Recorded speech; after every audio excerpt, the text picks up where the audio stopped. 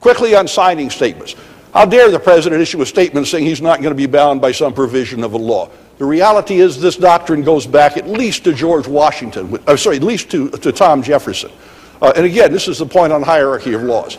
Tom Jefferson, as soon as he took power, said, I'm not going to enforce the alien and sedition laws because they violate the First Amendment. He instructed the U.S. attorneys to stop all prosecutions. He asked that all the fines be refunded to the critics of the government who had been imprisoned or fined. He didn't issue a signing statement because Adams had already signed the law, but it's the same principle. I will not be bound by an unconstitutional law. John Marshall in Marbury said an act of the legislature repugnant to the Constitution is void. It is not law. Not being law, it is not among those things the president has a duty to see faithfully executed. The president is not saying I'm the last word. He's saying until the Supreme Court resolves this, my belief is that this is unconstitutional. I have to hold it constitutional. This gives us a case or controversy where we might get a decision by the court. The Lovett case in 1942, a right-wing Southern Appropriations Committee subcommittee chairman put a rider on an unvetoable bill, an emergency bill to support the war, World War II, saying no money could be used to pay the salaries of 3 named individuals who were known to be subversives, according to the House Committee of Un-American Activities. President Roosevelt issued a signing statement saying that language will not bind the executive or the judiciary. In 1946, the Supreme Court held this was a bill of attainder. Now, some signing statements are absolutely beyond challenge.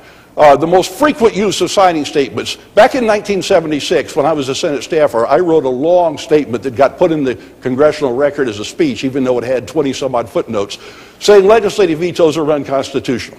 In 1983, the Supreme Court agreed with that and declared they are unconstitutional.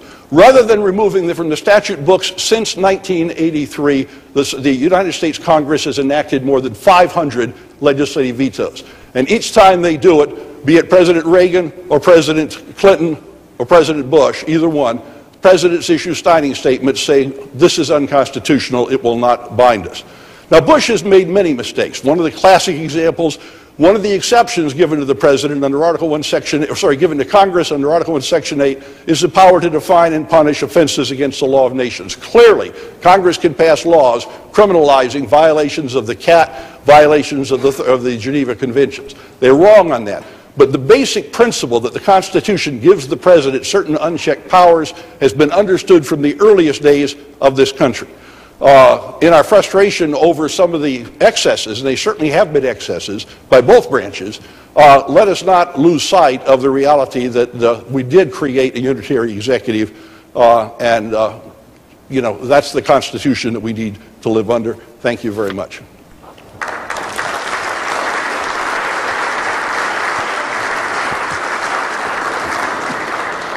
Ladies and gentlemen, we have witnessed a historic occasion. We have brought Bob Turner in 15 minutes for probably the first time in recent memory. And I've never been involved in a panel presentation in which Bob hasn't invoked the name of Tom Jefferson at least once at his association with the University of Virginia. Our next speaker will be Professor Sean Watts from Creighton. Thank you, Mr. Graham. Thank you also to Dean Romig and to the Washburn Law Journal staff for putting together this really...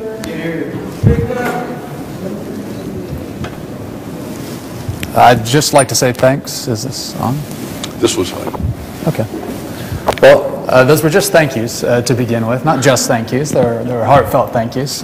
First to Dean Romig for putting the event together, as well as thanks to his law review staff. This is an impressive event, and I'm very pleased to be a part of it. I was happy to see Mr. Graham sketch out a couple of the bases for the unitary executive theory. What I'd like to do is just to go through some of these bases very quickly, and then to focus on a final one, and to perhaps trot out some examples of how that basis was either vindicated by the Bush administration or perhaps not. So Mr. Graham mentioned that text, structure, and history of the Constitution were bases put forward by unitary executive theorists at the beginning of the global war on terror. I'll just start with that first one, with text. Unitary executive theorists would generally have you read Article 2 of the Constitution differently. The crux of unitary executive theory is this understanding that when they drafted Article 2 of the Constitution, that the founders had something very different in mind, and that it's evidenced by this very ambiguous language. If you are familiar with Article 1 and how it enumerates power to the legislative branch, you know that there's a quite exhaustive list of the ends that Congress can legitimately pursue under the Constitution. By comparison, Article 2 is very scant. There are not lists of enumerated powers. There's instead, according to unitary executive theorists, this idea that the vesting clause is a major source of authority. Often, unitary executive theorists will draw your attention to a comparison between the vesting clause of Article 1 and the vesting clause of Article 2.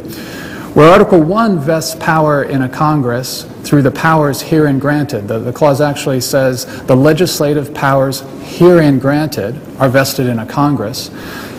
Article 2 of the Constitution says the executive power is vested in a President of the United States. There is no herein granted language there.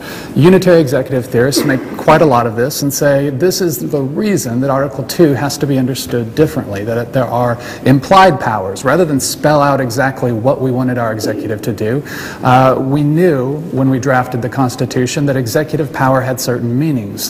Professor Turner shared with us thoughts that perhaps Locke and Montesquieu had clear ideas of what executive power were, and that this is a strong argument for why we ought not to hold the President's feet to the fire as we would the Congress for sources of enumerated power under the Constitution.